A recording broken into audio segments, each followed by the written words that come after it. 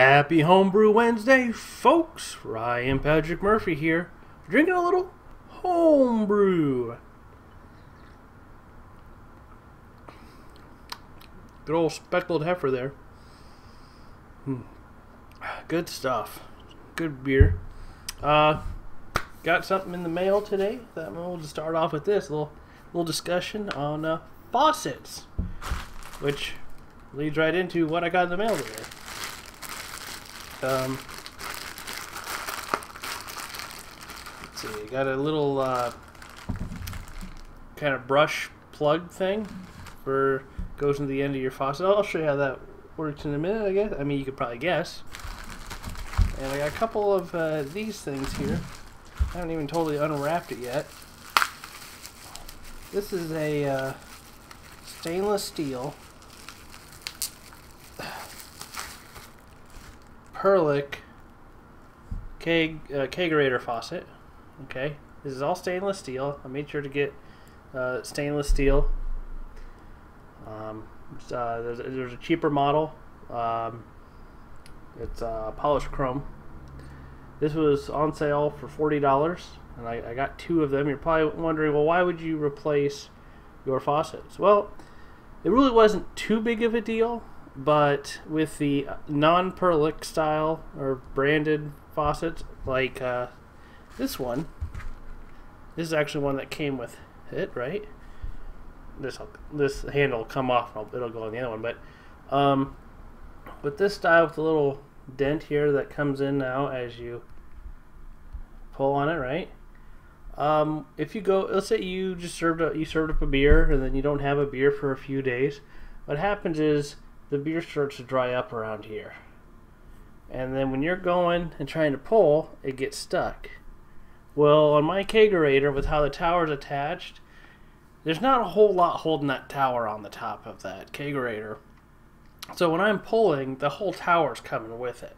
Okay, eventually, I can get it to where it finally will slide open, but I don't want to. Eventually, someday, that thing is not going to hold. So I decided to replace this with the Perlick, which it has different insides on it. So you're saying, well, those don't look too much different. I mean, you can see some obvious differences there. So there's functionality is different between the two a little bit. So let's take this. This is the old standard one a lot of people have. If you have like a keezer set up with a collar, you know what? This type would probably be just fine with it. You're not going to bust anything probably.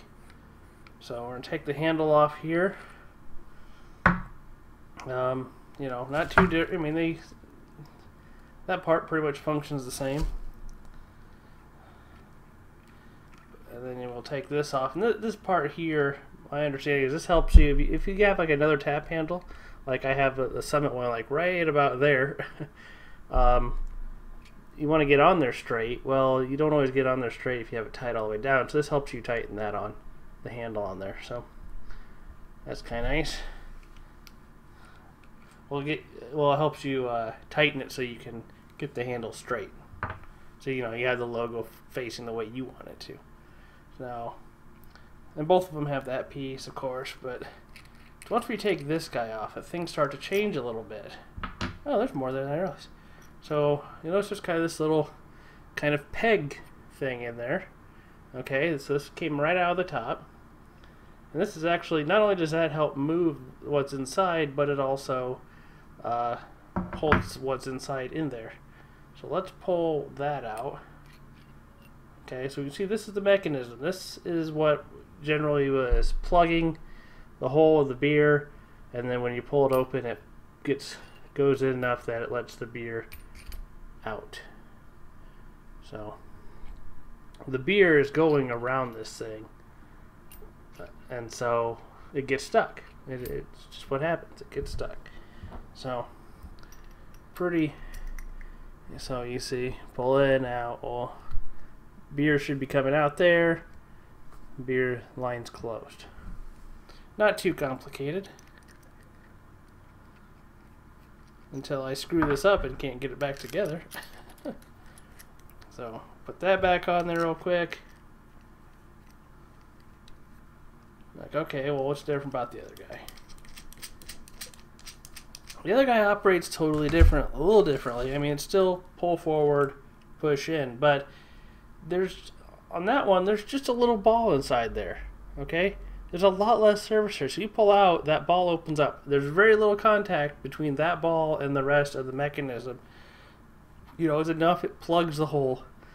So even if there's beer there, it's not a whole lot for it to get stuck on. So we take that off. I mean, it's all pretty much the one piece once you get the two screw pieces off here. Which I probably don't need to take this top part off, but I did before, so. You know, this also, taking it apart like this will help you get where you need to clean it. So it's, this is a little way fancier. So this should come out. There we go. Wow, that's pretty solid. So it's just a little ball. That's it. Little metal ball. There's a gasket inside there that it pushes up against. So that's all that pretty much keeps the beer from pouring out. So that is that. I got kind of lucky with this glass of beer. There was just enough left in there to fill the glass. I took a couple sips and was like, you know, I'd really like to show this other faucet. I'm fairly certain that keg's about to blow. So I, you know, took a couple sips and then poured again, and I blew the keg. Although I did get a little upset because now there's a problem with the keg. Not because of this, I mean blowing it, not because I blew the keg, but there's a problem where now the poppet for the gas line doesn't hold gas anymore. I mean, I pulled up and I just had CO2 blowing in my face. I'm like, what the heck? And I pushed down on it and it would stop and it would come back and it would just be blowing out CO2. I've never had that happen before, so hopefully I can fix it. Otherwise I'm going to have a hard time. I might have to go get another keg. Really, I probably won't have to get another keg. Just most replace the poppet maybe, or maybe just need some keg lube. When I take it apart, I'll figure it out. I'd like to actually replace the posts on that one. You know, that was a keg I got for free from a good buddy of mine. Well, I didn't get it for free, but there was a trade involved. So back to this little brush guy. So when you got a beer, maybe you got your keg and you don't want to, you know, you don't want somebody to go serve themselves something because, you know, it's not ready. You can just pop that in there, you know, and it plugs the hole. Or maybe you got things sanitized you just don't want to mess with. You can just plug it up and you're good to go. And that fits in the Perlix. I imagine it fits in all of them. Yep, see? Yep, it just fits right in there. So that is that. So I get to install this, I guess, but this will end up being installed in stages apparently. Where I'll have one faucet on one side until I empty the other keg. So it's gonna look kind of funny, but that's all right. It'll make it a lot easier to use, and that's really what I want it to be easy to use. I don't want to have any problems, so I'm taking care of it. And my buddy Brett's Brewery has these on his, and he's been very happy with his, it sounds like, so it should work pretty well for me. Oh, man. You could definitely tell that beer was running out. I mean, it is clear in this thing. So, beer updates, brew updates. What do we got? We got Oktoberfest is going into, it's on its second week of fermentation. I haven't really checked it all this week to see how it's doing. I'm going to probably just put it in secondary and begin lagering this weekend. The rye pale ale is in its about second week. Or second week of keg conditioning. Naturally primed it. So when that's ready, that'll go in the place of the speckled heifer. But fortunately, it's not ready yet. I don't want to put it in too early. That should be a pretty good beer to have, though. Oatmeal cookie brown ale, still in the keg. I need to fill some bottles from that keg. I have not used the last straw yet. I had to actually go and replace my distilled water for my Star San. I tried to use filtered tap water. That Star San got cloudy and got super cloudy, so I need to dump that out. I still used it for the next beer I'm going to talk about here, but I know I can get some pH strips and test the acidity and all that, but I don't know what I did with my pH strips, so I'm going to take the cloudy as a bad sign and just go with it. And and it'd probably be fine. I don't know, but I don't want to take any chances if I don't have to. You spend a lot of time brewing, you don't want to take a chance of ruining because you thought you were sanitizing things and you weren't. The Surly Bitter Brewer went into secondary a couple days ago, and it has been dry hopped. I tell you what, those Surly kits, they like their dry hopping. 2.5 ounces of glacier.